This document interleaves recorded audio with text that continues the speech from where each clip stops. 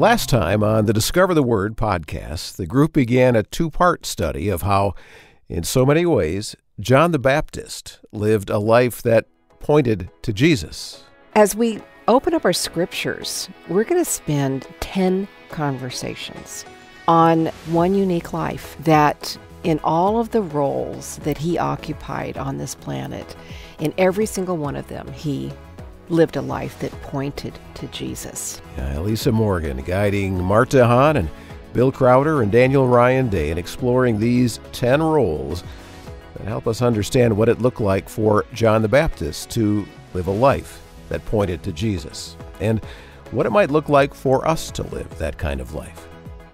Well, we covered 5 of the 10 in our last podcast, and so this time we come to a 6th role that characterized the story of John the Baptist's life. He was a witness.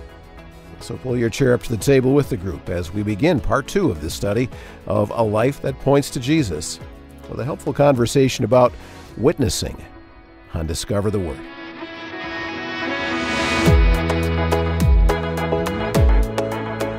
And welcome to Discover the Word, the Bible engagement effort of Our Daily Bread Ministries that is structured a lot like a small group Bible study in which friends explore the Scriptures together in community.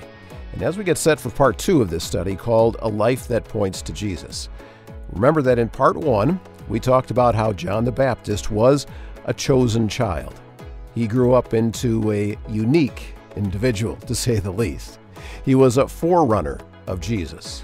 He was the Baptist, John the Baptizer, and he was a prophet. And all those things about John pointed to Jesus. And I think we were challenged to think about, where the arrows of our life are pointing. Are we pointing to Jesus? Well, in this episode, we will find 5 more roles that John had. And so in this first segment, Elisa wants Mart and Bill and Daniel to think about how John lived into the role of witness and how, in doing that, he pointed people to Jesus. So can you think of a time when you sensed God nudging you to be a witness for him? And I'm using that word really intentionally here.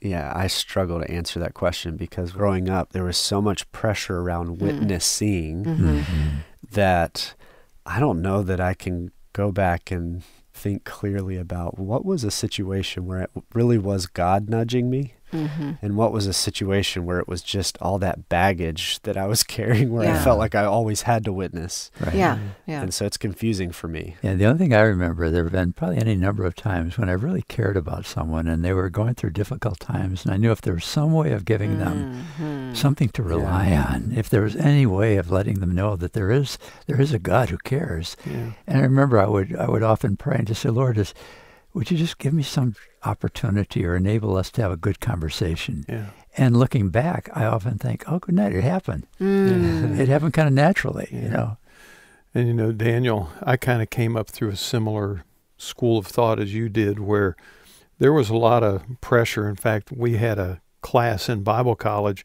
on personal evangelism, and it was homework to go out and knock on people's doors and share your faith with them. That was rough, wasn't it? Yeah, it's hard. That's hard work. Or to go down to the bus station and preach to the people who are there waiting for their bus. And one of the verses that they used is you have to always be ready to give an answer.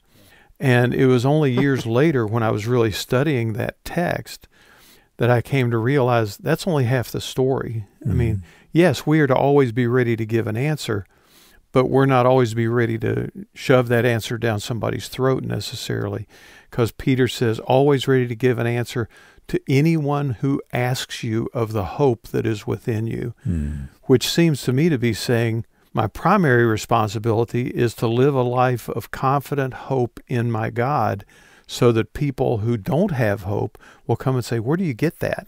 How does that work? I appreciate that, Bill, because so many times I remember that verse and I think of, I need to have apologetics at my fingertips. Yeah. And it's not my forte. I mean, it is some people's forte, and intellectual belief is important to many people. But to really think about the hope, why do I have hope? And I remember making a new friend. I was in my 60s, and we were on a walk, and we were just talking about our lives. And she said, why was faith so important to you? And I was just taken aback by it because it was such an honest, raw, ground level question. And it made me, like you were saying, Mart, to go back and go, well, how do I express this? Because I know she had lost a son. I know she was looking for hope as well. And it made me go, how do I convey that? And yet, even the fact that she would ask me that question revealed something about my life that expressed faith. And maybe that's more the point. You know, when we think of this word witness, sure, we need to have words, at times. But are we witnessing and pointing to Jesus, pointing to God's work in our world, pointing to his character? We've been talking about John the Baptist and the different roles that he played. It's like an on-ramp to understand this very interesting character in Scripture, as a chosen child and a unique man and a prophet and, all these things we've been looking at. And one of the words I think that can describe him too is he lived a life that pointed to Jesus as he was a witness in a certain way. In fact, I want to just read a verse from John chapter 5, verses 31 to 35-ish. Jesus says, if I testify about myself, my testimony is not true. There's another who testifies in my favor, and I know that his testimony about me is true. You have sent to John, and he has testified to the truth. Not that I accept human testimony, but I mention it that you might be saved. John was a lamp that burned and gave light, and you chose for a time to enjoy his light. There's a way in which Jesus is saying himself, John testified to me. John witnessed to me. John lived a life that pointed to me. He was a lamp that burned and gave light. That's, I think, maybe something we're encouraged to do, but there are a couple of ways I want us to go back and dip into John's story and see, how did he point others to Jesus? By being a witness, by testifying, by how he lived. Let's look at a couple of spots in Matthew chapter 3. Daniel, would you get verses 1 to 2? Sure. And then, Mark, could you get verses 7 to 10? All right. Okay. Matthew 3, 1 and 2. In those days John the Baptist came, preaching in the wilderness of Judea, and saying, repent, for the kingdom of heaven has come near.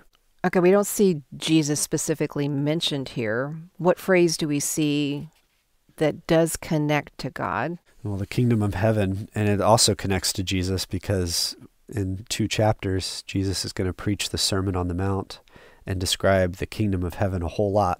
A whole lot. Yeah. Yeah. So And also the fact that the kingdom of heaven has come near. Why? Well, because the king has arrived. Jesus is the king.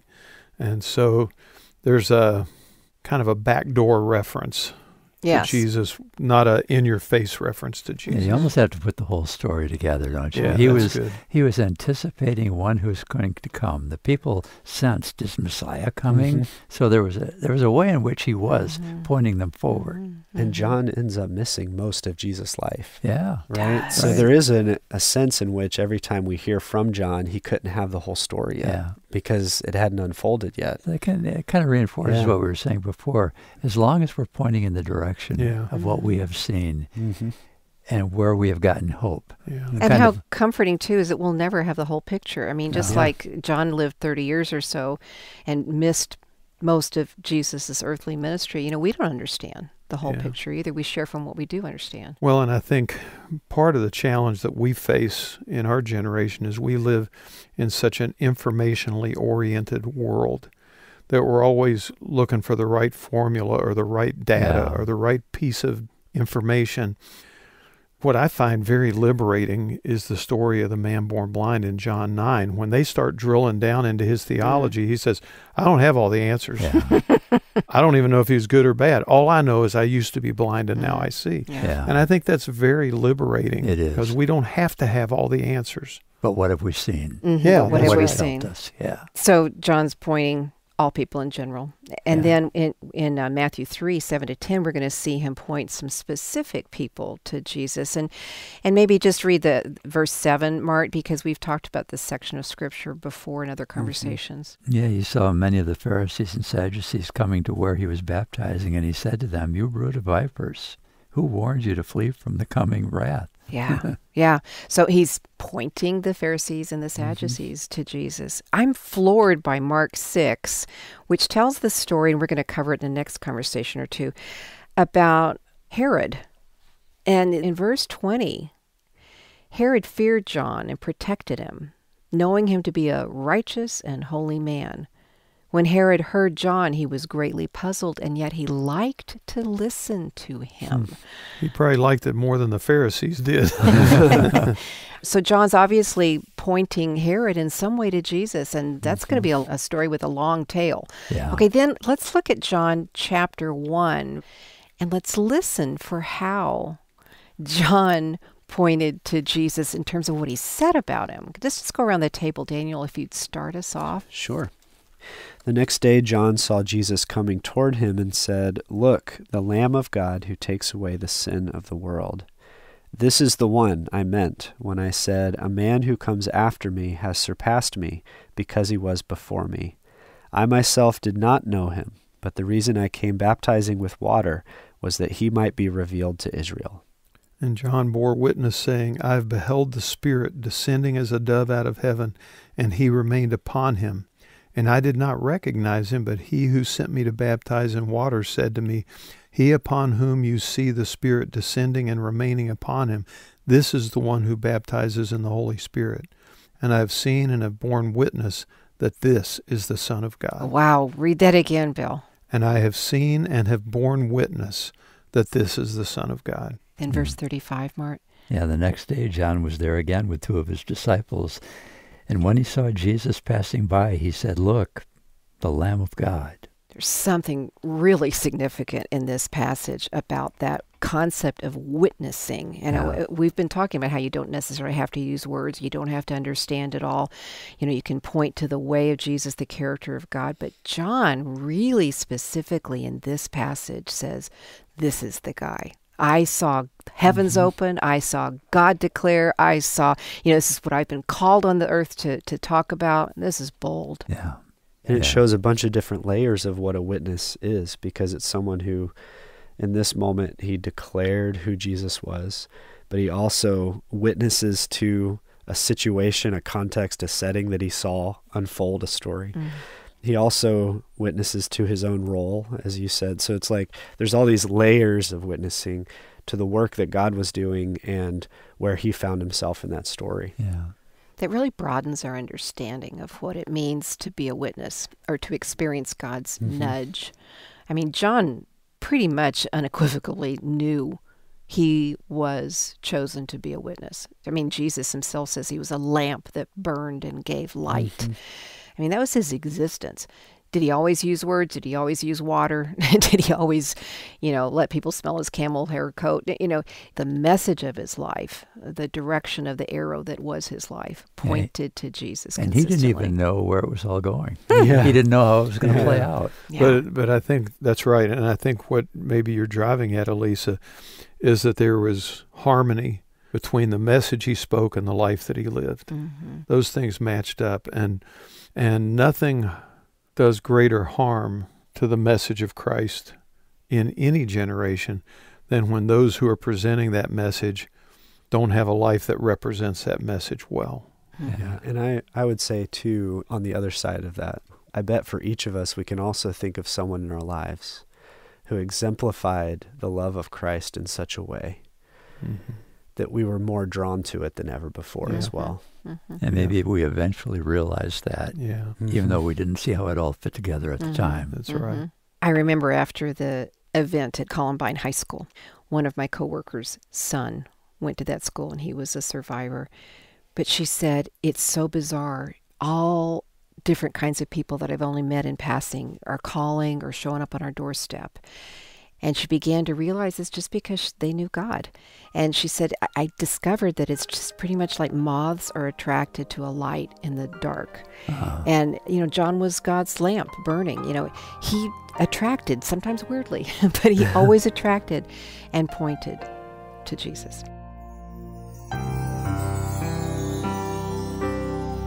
Great start to part 2 of this study about John the Baptist and his life that pointed to Jesus. He was a witness. And so how might you shape your actions as a lamp for Jesus? You never know who might end up being attracted to Jesus when you're being a light. And that kind of puts a different spin on witnessing, doesn't it? Well, have you ever heard the saying, always a bridesmaid, never a bride?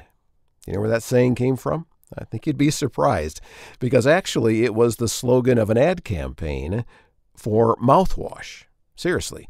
Listerine in 1925 used often a bridesmaid, never a bride, as a slogan for a print ad campaign. Now, apparently, bad breath was identified as a cause for not getting married. And that perspective turned into a proverb-sounding saying that many still say today, that maintain it's better to be a bride than a bridesmaid. Well, as we continue our look at the life of John the Baptist, we discover that he didn't buy into that kind of so-called wisdom. He lived a life in direct opposition to the idea that it was a negative to, flipping it over to the men's side, always be a groomsman, never a groom. Continue to explore with us how this helps us understand why John the Baptist lived a life that pointed to Jesus. Have you guys ever been in a wedding, not your own, but, served in a wedding in some capacity? Yeah. Mm-hmm. Yeah. I have too, yeah. What roles? I've officiated, been a groomsman. Uh-huh. The most difficult role was to take care of all the kids while my wife and her sisters were in a wedding. I remember wrangling my 3-year-old grandson into his little itty-bitty tux with his itty-bitty vest and the itty-bitty suspenders because he was going to be the ring bearer or something, Oh, so much work. I saw a post on Instagram the other day where this girl decided for her wedding, instead of having a flower girl, she was going to have her flower grandpa. Oh, how cute is and that? Her grandpa came in on her arm, throwing flowers out in front of her. It was the coolest thing ever. I love that. That's what you want to be now, right? Okay, Mart, you're being really quiet. Have you been a groomsman or something? Not a groomsman. Mm-hmm. I've officiated a few, but my parents showed me a picture. I was a ring bearer when I was 4. Perfect. That little suit had on. Yeah. Don't remember that? Don't remember that, no. And being a matron of honor or a maid of honor or a bridesmaid, I think we girls kind of can overdo the wedding thing. It's an enormous responsibility. I think maybe for the best man and the maid or matron of honor, those roles are deep with lists, checklists of what you're supposed to do. Yeah. Chief of which is like guarding the rings, or, taking stress off of the couple, those kinds of deals. Attendants are big. John the Baptist, it uses an analogy about a wedding when he describes one of his roles in pointing to him. And it's this role of attendant. It's almost like the best man. It really is. Yeah. Before we go to that passage, which is in John 3, I want to set us up by looking at John's overall demeanor as an attendant, pointing to Jesus.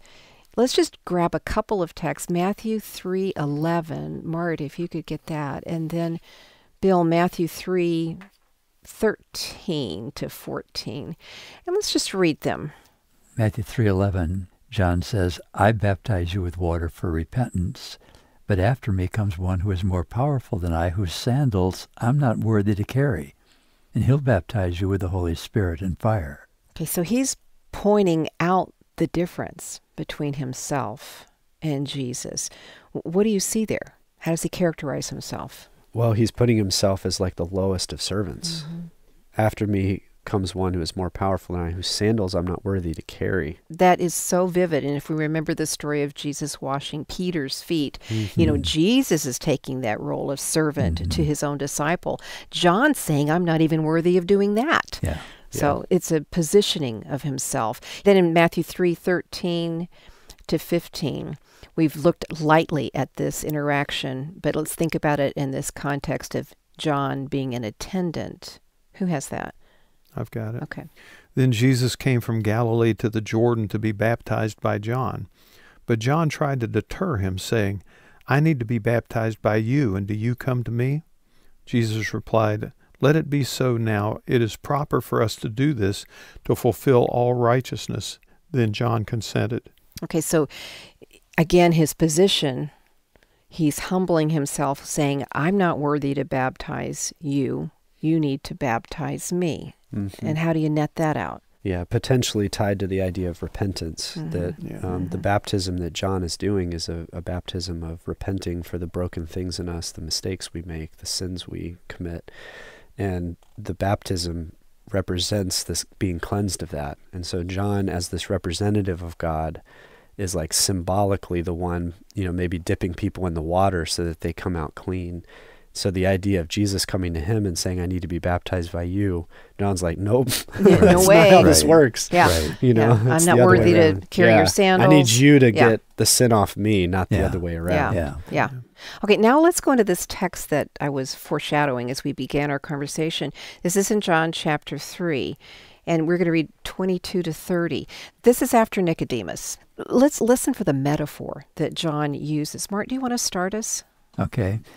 After this, Jesus and his disciples went out into the Judean countryside, where he spent some time with them and baptized. Now, John was also baptizing near Aenon, near Salim, because there was plenty of water. People were coming and being baptized. This was before John was put in prison. An argument developed between some of John's disciples and a certain Jew over the matter of ceremonial washing.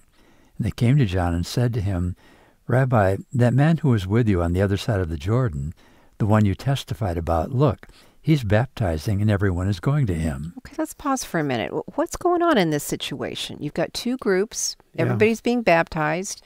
So now an argument breaks out. And what's the gist of the argument? What's the struggle here? Something about ceremonial washing. Okay. Which was a big deal to the Jews as a part of the ritual cult of Judaism. I mean, not just washing of the body, but washing of household utensils, washing of everything. Everything was subjected to ceremonial cleansings. But the specific words, the argument in verse 26, they came to John and said to him, Rabbi, that man who was with you on the other side of the Jordan, the one you testified about, there's that word again. Look, he's baptizing, and everyone's going to him. What do you think they're worried about? John losing his following. Mm-hmm. That's at least part of it. But there's also kind of a reversal that's happened, because you have John baptizes Jesus, and then all of a sudden that group is the one baptizing. There's been kind of like a baton passing, almost, a passing of the mantle. Now, how does John respond? Let's go ahead and pick it up again at verse 27. Mart, would you continue? To this John replied, a person can receive only what's given to them from heaven. You yourselves can testify that I said, I'm not the Messiah, but I'm sent ahead of him. The bride belongs to the bridegroom. The friend who attends the bridegroom waits and listens for him and is full of joy when he hears the bridegroom's voice. Well, that joy is mine, and it's now complete. He must become greater. I must become less. Not even worthy of carrying his sandals. But here's this beautiful metaphor of bride, bridegroom, attendant. What do you take from it? Well, I think John knew that in spite of his, genuine humility, that he'd been given a very special role. And that's why you can say, my joy is now complete. This is what I've been living for my whole life, is to see this happening. Yeah, in fact, in verse 27, a person can only receive what is given them from heaven. In terms of being a chosen child, this is his role, to be an attendant. As I've studied a tiny bit about weddings in New Testament times, the attendant played a very specific role of guarding the bride or the bridegroom. So it's like John is saying, the friend who attends the bridegroom waits and listens for him and is full of joy because she's been kept aside to be kept pure. The bridegroom comes and knocks on the door wherever she is, and it's only the attendant who lets it in. Now, how does that illustration help us understand that John's life is pointing to Jesus as an attendant? Well, mostly by making it clear that he himself is not the bridegroom.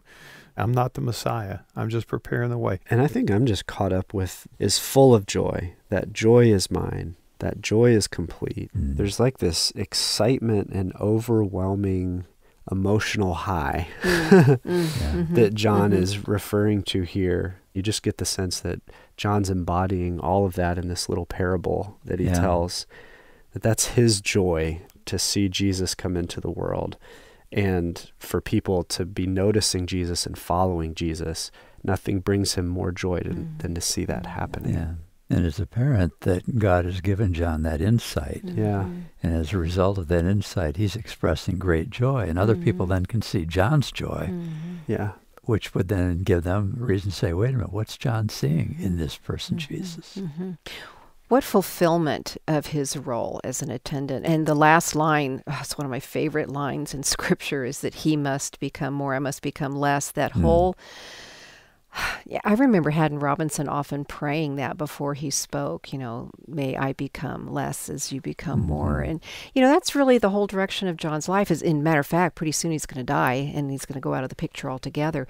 So this contest of who's the best, John sets people clear of Jesus is the deal. He's the greater. I'm going to become less. And guess what? Pretty soon I'm going to be gone. It's pretty much what happens here as in an attendant role. He lives out his destiny, honestly, pointing his life to Jesus. Yeah, what a great image that is of John being like an attendant at a wedding, and how that fed into his he must become more while we become less attitude.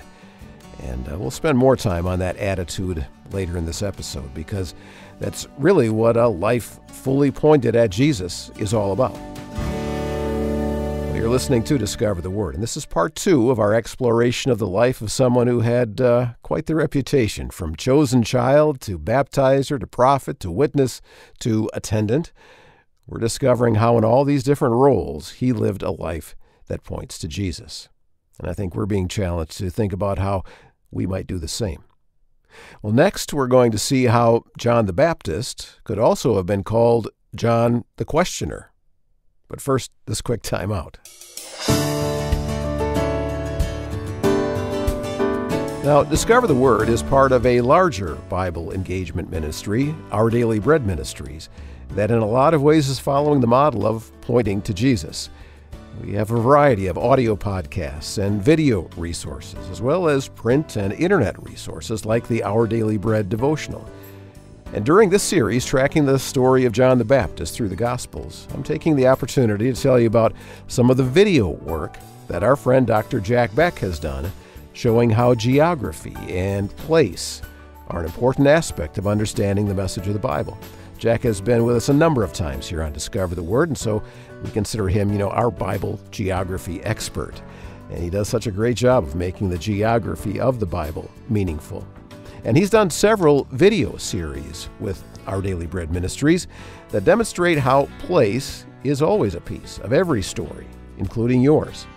So watch the Along the Road series, and I think you'll get hooked and want to watch more. Go online to Our Daily Bread Ministries YouTube channel by typing Our Daily Bread YouTube Along the Road into your browser's search bar. Again, search Our Daily Bread YouTube Along the Road. All right, so next, let's see a couple of times when John the Baptist was John the Questioner. There are times when a question is just bubbling up inside me, and I just am not sure if I should ask it. Like there are times when we're sitting around this table, and, I want to ask a question, but I think, I'm going to look so dumb if I ask this question right now. And sometimes I just go, well, that's the point, Elisa. Ask the question, because everybody else is wondering too. But do y'all struggle with that? Oh, yeah. Yeah? Not wanting to look dumb? Yeah, I think that's human. Yeah, I went right there too. Yeah, that's right. It's a very familiar feeling. It is. It is. I've always kind of struggled with that. And I think part of it for me is I function under the assumption that I'm supposed to know. Yeah, and maybe dumb is a little harsh, because I think sometimes we don't ask a question because we don't want to be misunderstood as well. Yeah. Right? Like there's times when you want to ask something, but you're like, I don't want them to think that I'm in this group. Oh, that's good. Or thinking about it this way or something. So sometimes we don't ask questions because we don't want people to assume things about us too. Yeah. I think there's something really there too, Daniel. The questions we ask reveal something about ourselves to others. It may be a lack of knowledge. It may be curiosity, simply that. but it might be revealing more the state of our heart or our emotions or something from our past. Those, I think, questions, they're a vulnerable position. John the Baptist was a questioner. It's another role that he occupied. And anytime I see a person in league with Jesus, a person who lived a whole life that pointed to Jesus, like John or like some of his disciples, I'm always intrigued that they ask questions. And I'm really intrigued about the questions they ask, the significance of them. It surprises me. And we've done whole studies on the disciples asking questions, on Jesus asking questions. But as we've been looking at the life of John, I ran across a couple of passages where he asks questions. And even in his role as a questioner, he points to Jesus. So I wanted to look at those couple of passages here. We're going to start in Matthew chapter 3, verses 13 to 15. And there's going to be a question that you'll hear, and we'll struggle along with it. Bill, would you read that for us? Sure. Matthew chapter 3, verse 13. Then Jesus came from Galilee to the Jordan to be baptized by John. But John tried to deter him, saying, I need to be baptized by you, and do you come to me? Jesus replied, Let it be so now. It is proper for us to do this to fulfill all righteousness. Then John consented. I love that. Then John consented. Yeah. So it was an honest question, wasn't it? Yeah. Yeah. In our last conversation, we looked at the fact that John didn't even feel like he was competent or equipped to carry Jesus's sandals, which was an incredibly humble role. And now we see he's going, yeah, I'm not the one who should baptize you. Yeah. There's another passage that may be even more surprising. This is in Matthew 11, 1 through 6. Would you get that, Daniel? Yeah, I got that. After Jesus had finished instructing his 12 disciples, he went on from there to teach and preach in the towns of Galilee. When John, who was in prison, heard about the deeds of the Messiah, he sent his disciples to ask him, Are you the one who is to come, or should we expect someone else? Jesus replied, Go back and report to John what you hear and see. The blind receive sight, the lame walk, those who have leprosy are cleansed, the deaf hear, the dead are raised, and the good news is proclaimed to the poor. Blessed is anyone who does not stumble on account of me. John's in prison, and we've skipped over that. He was in prison. Why? Because Herod got very scared and frustrated about him and put him in prison, right? Yeah. And we'll look at that in our next conversation a bit more. But he's in prison. Now, anybody find this odd, this question that he asks? No, you don't at all? I don't find it odd at all. Okay. Because he's in prison. Okay. I mean, all right, explain it to us. It seems to me kind of fairly human nature that as you've been leading us through, Elisa, his whole life has been toward this work of pointing people to Jesus. And now he's in prison. He's cut off. It's not hard to imagine discouragement and frustration and second guessing to where you say, what if I got it wrong? I'm supposed to be here to point to the Messiah. I mean, when you're alone and you're isolated, it's easy to have a lot of misgivings about yourself and what you do. Imagine how painful that question must have been. Yeah. I think it's also encouraging a little bit to us, though, in some ways. The fact that he doubts in this moment, I mean, up to this point, everything about John feels unattainable to us, right? Like he seems to be this, superhero, so in touch with God's will. He says all the right things, does all the right things. This is pretty human, isn't it? It's pretty down human. to earth. And it just reminds us of, like, even in our closest moments with God, there's moments where we doubt too, and that's okay. And I also wonder if it's a little bit of a hint, Jesus' disciples that walked with him his whole ministry, when Jesus dies and then rises again, at the beginning of Acts, they say, oh, now's when you're going to take the throne of Israel and be the Messiah we expected. Even after all of that, they still didn't quite understand the type of king Jesus was and the type of kingdom he was bringing. And I wonder if John is like, as the forerunner, I thought I was going to be this, like, maybe military person in some way, or some kind of leader that was going to help Jesus take the throne and then keep the throne or something. So for him to end up in jail and for it not to be going the way he expects, maybe there's some of that in there too. He's just wondering, like, maybe I misunderstood what I thought of as Messiah, especially because of the way Jesus responds. It's a stunning question, and Peter denies Christ. Jonah just shakes his hand at God. I mean, we see all kinds of human experiences of God in Scripture, and I'm very grateful for it.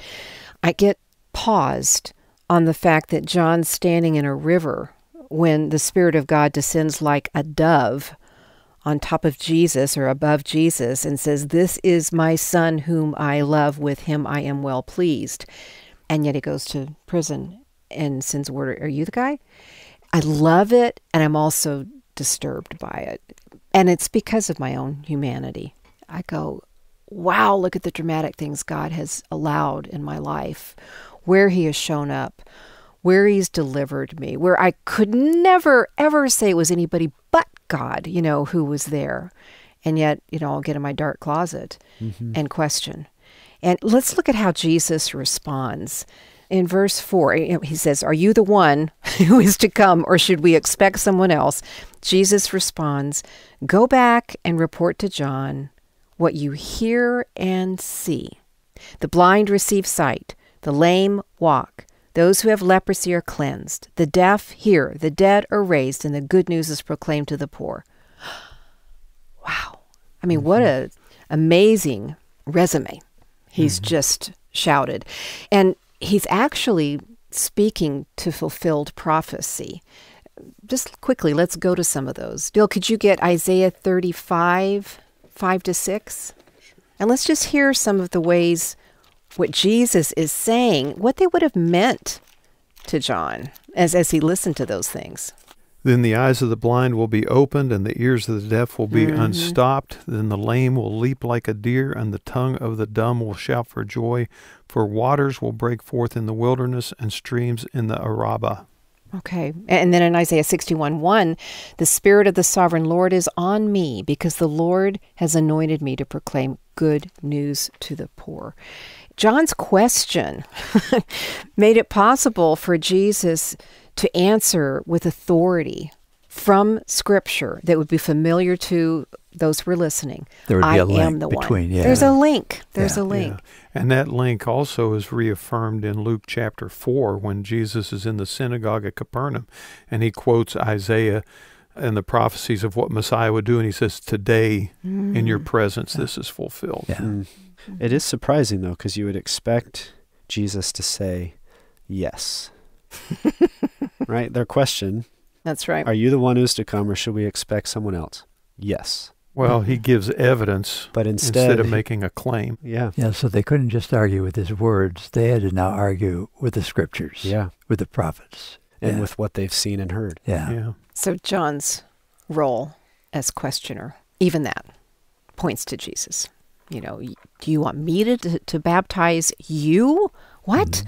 And then, are you the one who is to come, or should we look for another?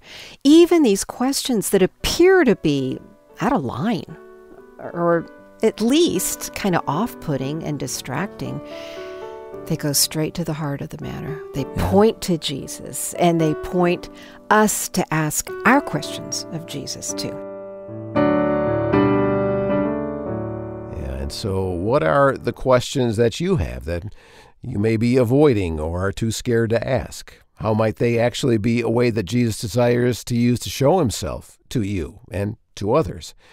Because, we all have questions. There are things that don't make sense to us. I have a friend who said he lived most of his life on the sloping back of a question mark. But, he's also a person I would consider one of the greatest people of faith that I know. And so we see that in John as well. He was a questioner, and yet he lived a life that pointed to Jesus. Well, here at Our Daily Bread Ministries and Discover the Word, we believe that asking a lot of questions can help make the life-changing story and wisdom of the Bible understandable. And it is Discover the Word friends like you that help us keep exploring and engaging and being encouraged by Scripture. We can't thank you enough for helping us tell the story of Jesus to millions around the world.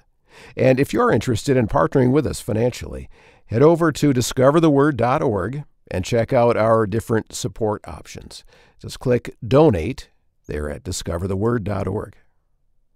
Well, as we come down toward the end of this study called A Life That Points to Jesus, we're going to talk about how John the Baptist's life ends, because death is or will be part of each of our stories. When you think about it, the statistics on death are pretty impressive. 100% of us die. But even though that is reality, talking about death is often difficult and uncomfortable. And in some ways, that's true about how John the Baptist died. So pull your chair up to the table with the group and be part of a conversation about how dying a death that pointed to Jesus was part of John the Baptist living a life that pointed to Jesus. I never really studied the martyrs of the faith much. I mean, a lot of y'all know I didn't really grow up in a strong Bible teaching church. They love God, and I learned to love God, but I didn't know some of the church history and stuff. Were martyrs or the heroes of the faith like that, who died for the cause of Christ, something you grew up with or learned about? Oh, we had the book, but I have never been willing to read those accounts. You mean Fox's Book of Martyrs? Yeah. I had access to it, but I would not, as a young person and as an adult, I just can't do it. Yeah, I would recommend people to read it, but go in knowing it is a very hard read. Yeah, I've read some of those accounts. I think as a kid, though, getting my hands on that book and reading it, I don't know how helpful that was. Yeah, I would agree with that as a kid, yeah. Because I think the answer it almost pushed it into, like, I don't know, the novel or movie sensationalizing version. And I don't know that I really got a sense of the suffering and the pain and all that was really involved in so many of those stories. That's right. And I mean, we're talking about history, but Voice of the Martyrs today is reminding us that people are still dying for the name of Jesus around the world. And God is still doing it. And God is still giving providing them the grace. strength. That's right, in those moments. Maybe the most familiar tale of a martyr that we know about is from Acts and the stoning of Stephen. We read that. We've read that. We've discussed it and questioned it on Discover the Word. And even there, you watch God give him grace, or at least the way Luke reports it. So maybe that's a little bit familiar, but, and I'm not great on church history again, Bill, but all but John, is that correct, of the disciples? We believe. We believe? Yeah, we believe that all of the disciples except John were martyred, that he appears to be the only one who died of old age. As we continue to look at the roles of John, we call John the Baptist or John the Baptizer. Yet another role is that of martyr. And it's contained right here in our scripture as well. I don't think most of us hold him up as thinking about, martyrdom of John the Baptist, but he was martyred. The background here is that John rebuked Herod, the tetrarch, because of his marriage to Herodias, who was Herod's brother's wife. John just called him out. And this is in Luke chapter 3. And in verse 20 of Luke 3, Herod had added this is the way Luke describes it, to all the evil things he'd done. He locked John up in prison. Okay, so that's where the last part of John's life takes. And, we looked at John as a questioner. He sends his disciples from where he is in prison to ask Jesus, are you the one, or should we look for somebody else? So the last part of his life, which isn't super long, he died around the age 30-ish, is spent from prison. Now, I want us to go into the more detailed telling of his martyrdom. And this is in Mark chapter 6, and we're going to read from verse 14 to 29, and let's just go around the table, okay? Mark, would you start us? Okay, Mark 6. For Herod himself had given orders to have John arrested, and he had him bound and put in prison. He did this because of Herodias, his brother Philip's wife, whom he had married. For John had been saying to Herod, it's not lawful for you to have your brother's wife. So Herodias nursed a grudge against John and wanted to kill him. But she was not able to, because Herod feared John and protected him, knowing him to be a righteous and holy man. When Herod heard John, he was greatly puzzled, yet he liked to listen to him. Okay, let's just pause there. Herod's interested in John. Yeah.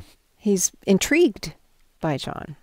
He probably feels convicted by John. Probably didn't like to hear what John was saying about him and the marriage. Yeah. Yeah, which is probably why in the Matthew account it talks about Herod wanted to kill John. That's in verse 5, yeah. Yeah, he's mixed up on what he wants to do with John. But it says in the Matthew account, but he was afraid of the people because they considered John a prophet. So Herod's intrigued, he's curious, but he also is a people pleaser. Okay, in verse 21 of Mark, Bill? Finally, the opportune time came.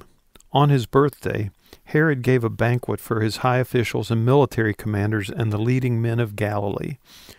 When the daughter of Herodias came in and danced, she pleased Herod and his dinner guests.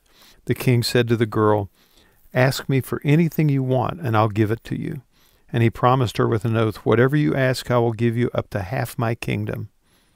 So she went and said to her mother, "What shall I ask for?" "The head of John the Baptist," she answered.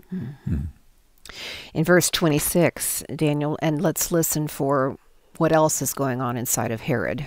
The king was greatly distressed, but because of his oaths and his dinner guests, he did not want to refuse her. So he immediately sent an executioner with orders to bring John's head.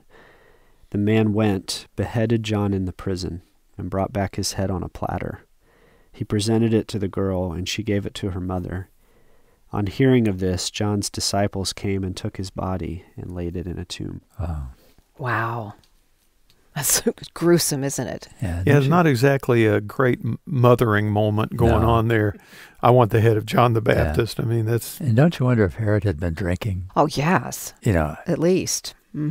Yeah, because it was so out of sorts to forget his role. Beyond his mixed feelings to a very gruesome and it may be that Herodias sensed that weakness in him. Yeah. I mean, she knew him pretty well. It's also an honor-shame thing, though, It too, totally right? is. Because right in front of all these dinner guests, there you go. Yeah. He said, "I'll do whatever you ask." Pull that up.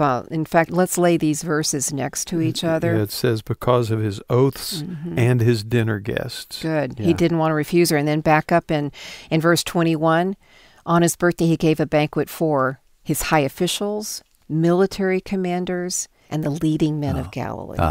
I mean, the deck is stacked. Well, here. and the fact that it's the leading men of Galilee, where Jesus is from, and where John would have had some impact in his ministry as well. It's a tough day. Some commentators have suggested that this whole scene kind of mirrors what the passion of Christ will look like as he goes before the different authorities. I think that's just interesting and something to think about. But Herod's weakness costs John his life. And look how the disciples respond in verse 29. Yeah, they hear about what happened, and they come and take his body and lay it in a tomb. And then in the Matthew account, in chapter 14, verse 13, we get how Jesus responded. What'd you see there, Bill? Well, in Matthew 14, verse 13, it says, "Now when Jesus heard it, he withdrew from there in a boat to a lonely place by himself. And when the multitudes heard of this, they followed him on foot from the cities." And imagine how personally the disciples must have taken that too. Yeah. And let's recall, as we pointed out, John is Jesus' cousin. His mother Elizabeth, his father Zechariah. We don't know how long they lived, but this is family. And John was bigger than life to the other disciples as well. Well, and, in the very first conversation, Elisa, you asked us to think about the dreams that we had for our kids when we were expecting our children. I guarantee you this wasn't part of their dream for John, that he was going to end up being executed by the king. No. Before Jesus was even executed. And I'm also struck by, in the Mark passage, this telling of this horrific act is sandwiched between Jesus sending out the 12 and feeding the 5,000. And it's just right in there, just kind of as life goes along. And isn't that how it is? These amazing feats happening, which we saw in our last conversation, that Jesus is fulfilling the prophecies and John is fulfilling the prophecies pointing to Jesus. Ministry continues. And then in verse 14 of Matthew 14, after Jesus withdraws privately to a solitary place where he could be by himself, obviously to grieve, when Jesus landed, he saw a large crowd. He had compassion on them, and he healed their sick. And I just think how John's martyrdom continues to point to Jesus as well. It did always. It's like the crowds gather, the crowds follow him. I mean, if you read it, Jesus heard what had happened, he withdrew. Hearing of this, the crowds followed him on foot from the towns. Even John's martyrdom pointed the crowds to Jesus. It's like, well, where is our hope? If this can happen, who is our Messiah? Maybe everything John said was true. Even in his martyrdom, even in his death, John is pointing to Jesus.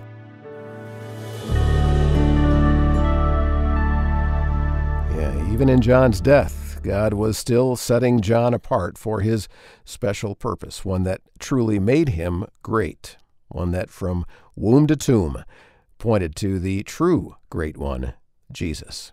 He must become more while we become less. That's a countercultural way of thinking about our lives. It was then, and it is now. And so we'll conclude this study in just a moment by focusing on that great quote from John, talking about his relationship to Jesus. He must increase, I must decrease, and how that is at the center of this living a life that points to Jesus. We'll do that after a word about where we'll be studying together next in our podcast. Next time on the Discover the Word podcast, Rasul Berry is back at the table with the group to lead a study called Hope Fully. Well, I'm excited to get into this conversation with you all about a word in the Bible that is pretty small in size, but very large in significance. And it's hope.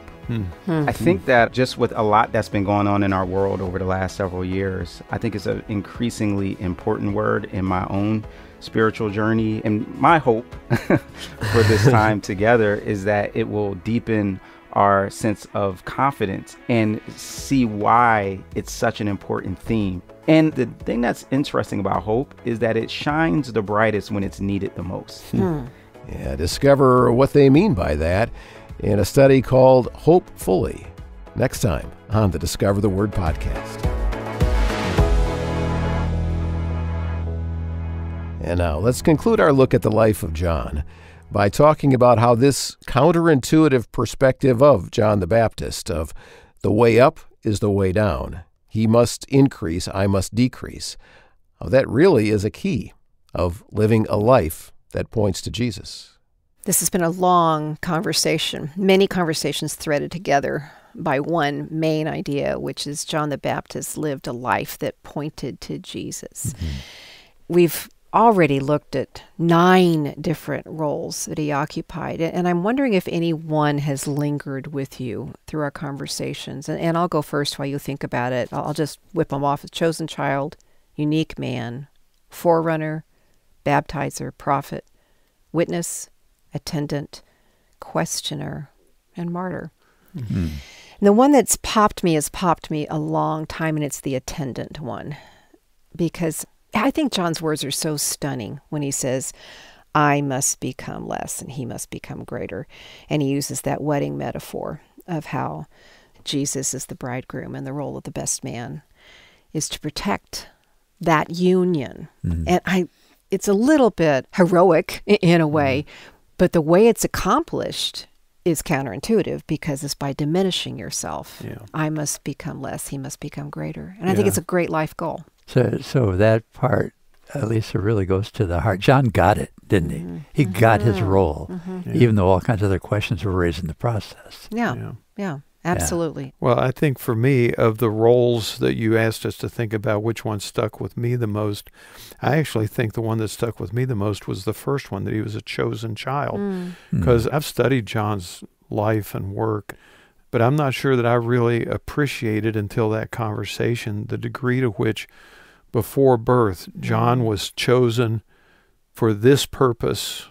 In a sense, he came to the earth on a very, very specific mission that was unique to any other person who had ever lived. And he didn't choose it for himself. No, he didn't get a vote. He just got a job. It takes you back to Psalm 139 about being knit together in your mother's womb. And, before you utter a word, already God knows what we're thinking. There's just such a divine calling in it. That's right. And we get to see it because of the stories of Zechariah and Elizabeth that Luke tells us. We get to see that. And it's interesting, your point about the Psalm. When we read the story, John actually responds to Jesus while he is still in the womb. In the womb, yeah. Yeah, that's right. Yeah, he starts doing his job tummy. before he's even Right. born. Oh, that's good. Yeah.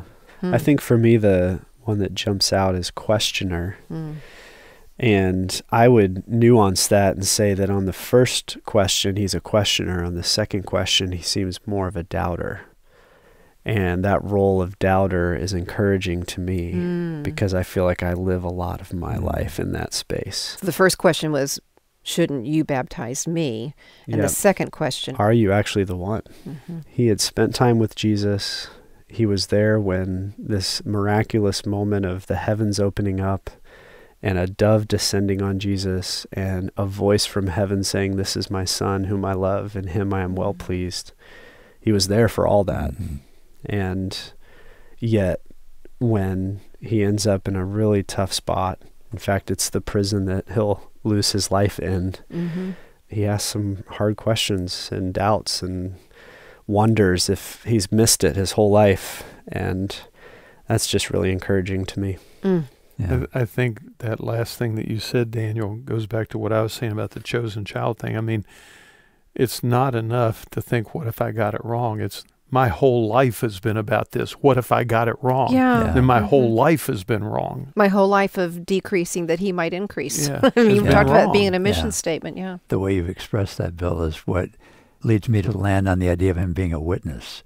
His whole life, he was given something. Yeah. He didn't come up with himself. Right. Either maybe his mother or father told him something about what they had experienced, and then he indicates that the Spirit actually told him things. And then all he's doing is just saying, "This is my story. This is what I've heard."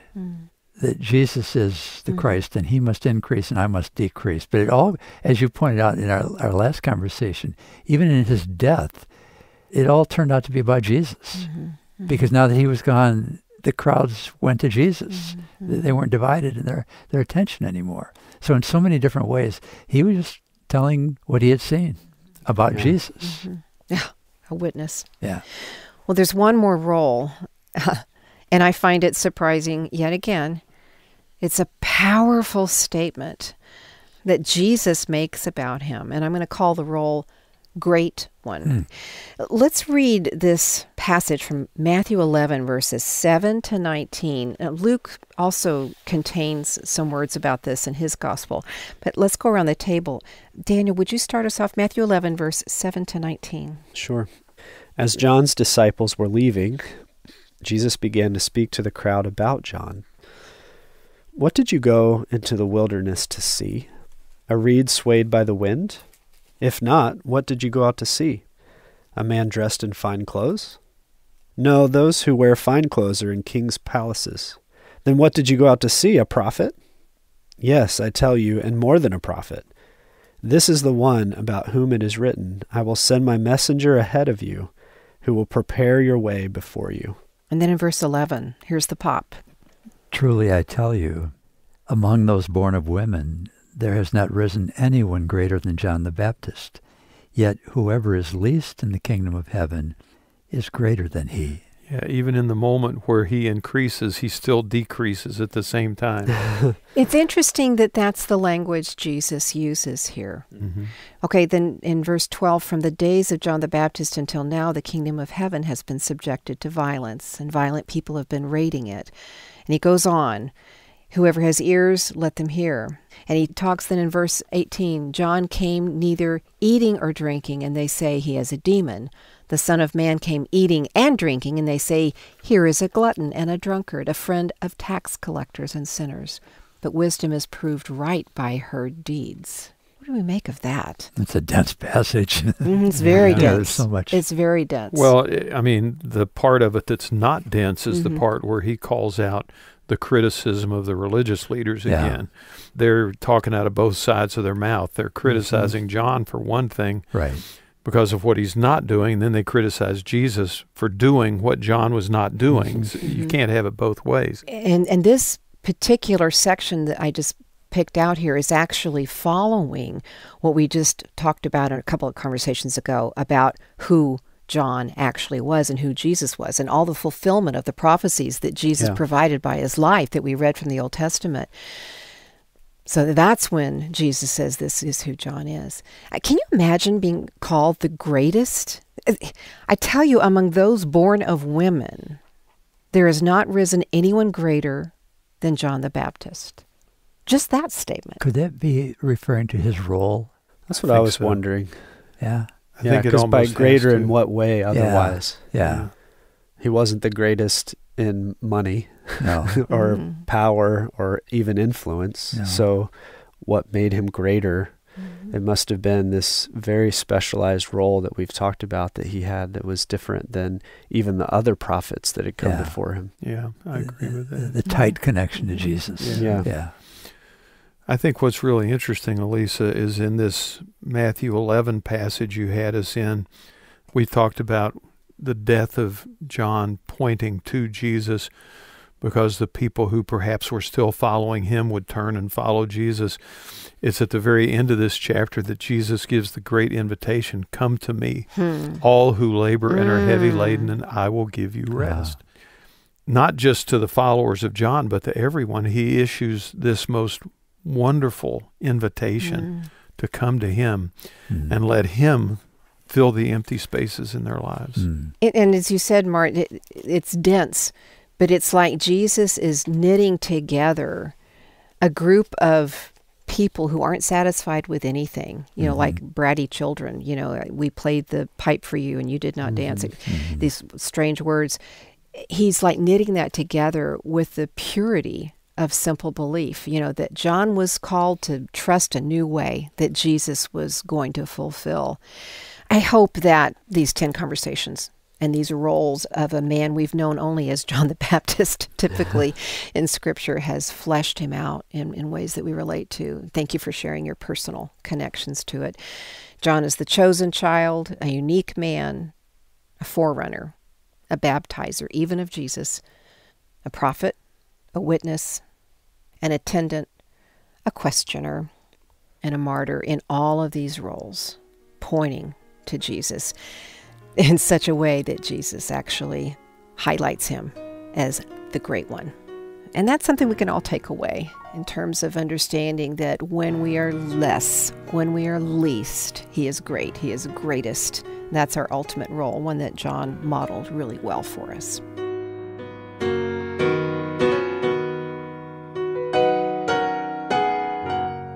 So in all those roles and purposes we've talked about for these 2 episodes, the common denominator in everything about John the Baptist's life was that he, Jesus, must increase. I must decrease. John's life was all about pointing to Jesus. And what a great challenge that is for each of us, that whatever roles we find ourselves in, our best life is to live a life that points to Jesus, so that Jesus will always become more while we become less. Well, you've been listening to the Discover the Word podcast. Thanks for joining Elisa Morgan, Bill Crowder, Daniel Ryan Day, and Mart DeHaan around the table for this 2-part dive into the life of John the Baptist.